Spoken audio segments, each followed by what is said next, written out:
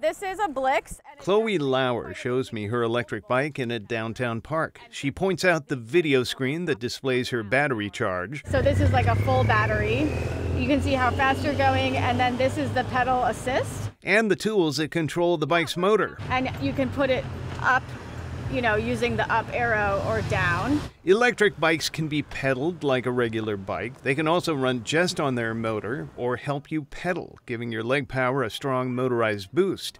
Some cyclists have called electric bikes a game changer. Lauer, who is director of the San Diego County Bike Coalition, does not disagree. We love e-bikes because it's getting more cyclists on the road, and because we want to expand cycling as a mainstream thing. The more people, the more mainstream it is. The goal of getting people out of their cars and on a bike is a step toward addressing the threat of global warming.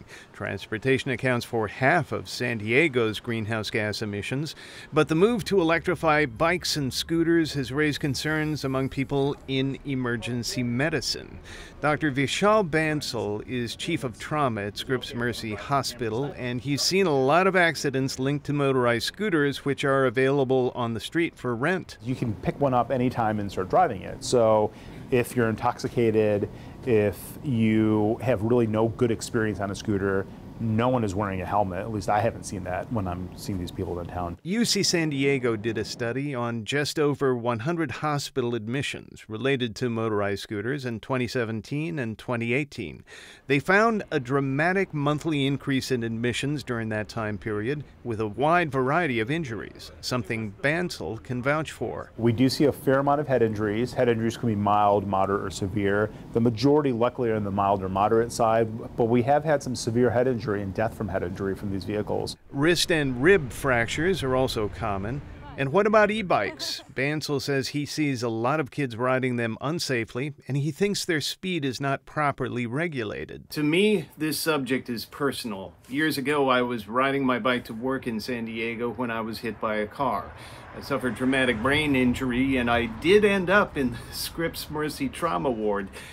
It took me 3 months before I was well enough to go back to work, so I know what it's like, how dangerous it can be to ride an unprotected vehicle on a road full of cars. When you do have that interplay where you have bicyclists, right next to cars, you're essentially putting a tank next to, this itty bitty, sticks, itty bitty sticks and someone in their itty bitty helmet. So it's kind of a formidable task to go biking on our regular streets. Elizabeth Barrera Rivest is also an emergency room physician who sees the worst results of that mismatched vehicular traffic, but she's also a member of the Health Advisory Committee of San Diego's Climate Action Campaign.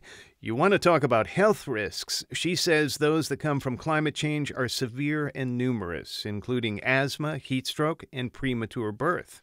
The UCSD study on e-scooters describes the vehicles as inherently dangerous. Barrera Rivest argues their level of safety depends on the user. It's the same as anything else. You have to take control of your own personal safety, and if they're treated as a toy, then certainly they're not a safe modality. At San Diego State, racks of e-scooters are available for rent, and you see them zipping past pedestrians on sidewalks and bike paths.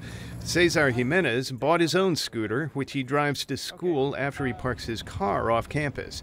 I asked if he feels unsafe on the roads. No, I don't, to be honest. No, not really. I never feel like unsafe.